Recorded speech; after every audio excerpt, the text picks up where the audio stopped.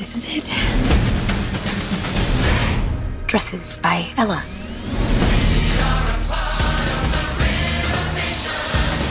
Here's a laugh. This girl fancies herself a businessman.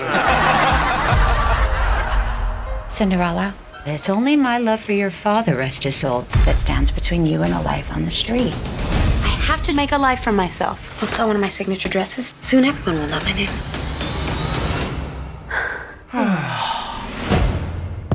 To make sure your nuptials are done properly, we shall hold a ball. You shall find a bride. Somebody to love. Cinderella, you don't need to go to the ball. Please, stepmother, I spent weeks making this dress. My future depends on it.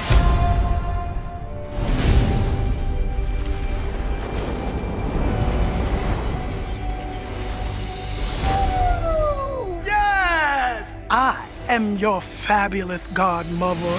Do you want to go to that ball and meet a bunch of rich people who will change your life? Yes, I was just crying and singing about it like 2 minutes ago. Then go you shall! Oh, look at that. This is different. I don't Okay, Dad. You said you wanted to be a businesswoman. It's magic time. Holy. Where's my tail? I can't balance without my tail! Here I go again.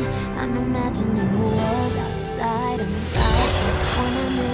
Oh my God. It didn't happen, and even if it did happen, Hi. Would you like to dance? right now. Where did you get that dress? I designed it. I pick you to be my princess. What about my work?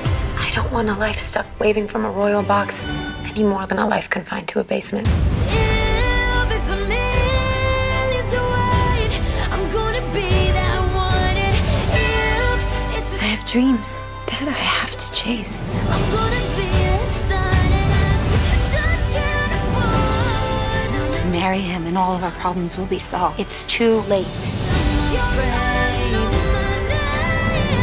Life outside this basement starts right now.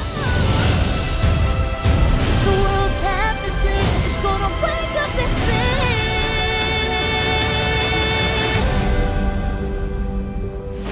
sing. They're glass. Any way you can make them more comfortable? No. But you just did a whole thing. Even magic has its limit.